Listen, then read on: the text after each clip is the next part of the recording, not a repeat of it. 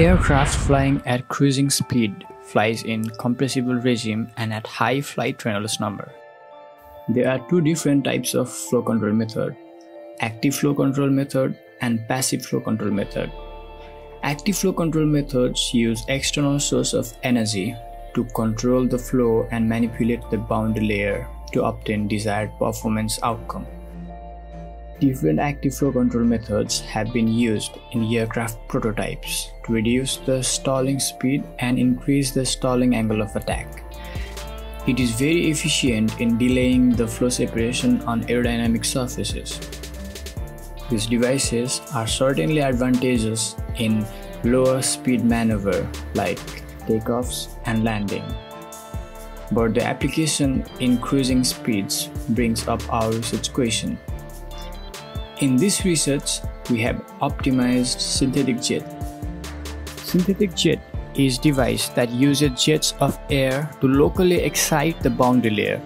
The jets of air is created by periodic suction and blowing of surrounding air. Sucking of the lower energy air particles from boundary layer and blowing with higher velocity adds up momentum to the air molecules at boundary layer. This delays the separation of flow due to adverse pressure gradient and also enhances the aerodynamic performance. Here, by means of aerodynamic simulation, we have analyzed the effect of this device in compressible flow, and the optimization is done for the best location of the jet, velocity of the jet, and frequency of actuation. Two-dimensional NACA 0015 airfoil was used for the simulation. The mesh was generated by using block mesh utility in OpenFOAM software. This allowed the mesh size to be very computable and highly customizable. Actual modeling of the actuators was not done due to the computational limit, so the mathematical modeling of the velocity condition at the patch of the synthetic jet injection was done. Simulation for the lower Reynolds number was done in the beginning. After this stabilization and convergence, the compressible conditions were introduced. Solvers were progressed from simple foam, piezo foam, and rope pimple foam. With the appropriate boundary condition and initial condition, simulation was done for Mach number 0.4 and Reynolds number 12.7 million with k-omega turbulence modeling. After the analysis of the flow field, optimization was done for the 8 degrees angle of attack. Response surface methodology was selected for the optimization process. It facilitates evaluating the effects of multiple factors and their interaction on one or more response variables. 3 design variables were decided: velocity of the synthetic jet, frequency of the jet, and location of the jet from leading edge of the airfoil. Box beacon design was selected for the design of experiment. A total of 13 simulations were required to create a dataset. In this schematic diagram, blue spheres represent the extremities of the constraints. The location of synthetic jet was selected from 40 to 60% of the chord length.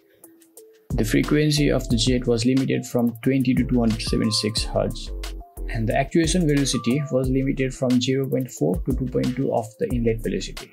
These limits were considered based on the past researches, and the design variables are non-dimensionalized. After creating the dataset, Minitab software was used to analyze the data. Then the response equation of aerodynamic performance was obtained using least square method. This is the three-dimensional plot of the effect of design variables on the aerodynamic performance. Further optimization was done by minimizing the drag-to-lift ratio using genetic algorithm. At 40% of the chord length with actuation frequency of 262.43 and the injection velocity of 0.4, the maximum lift-to-drag ratio was predicted.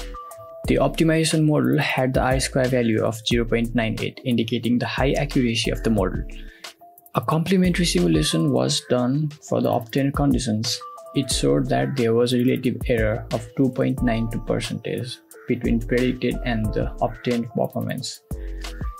CFD code was validated by comparing the numerical results with the experimental values from the reference research conducted at NASA Cryogenic Wind Tunnel for the same Reynolds number and the Mach number. Also, simulation for the NACA 0012 airfoil was done using the same setting, and it was compared with the reference dataset for compressible flows. So in conclusion, synthetic jets can be used to improve the aerodynamic performance in compressible regime too. Unlike the incompressible flow, Drastic increase in performance is not seen in the compressible flow, but reasonable reduction in the wake size was observed. In this study, the aerodynamic performance was increased by 8.44% at the optimized location, actuation frequency, and the velocity of synthetic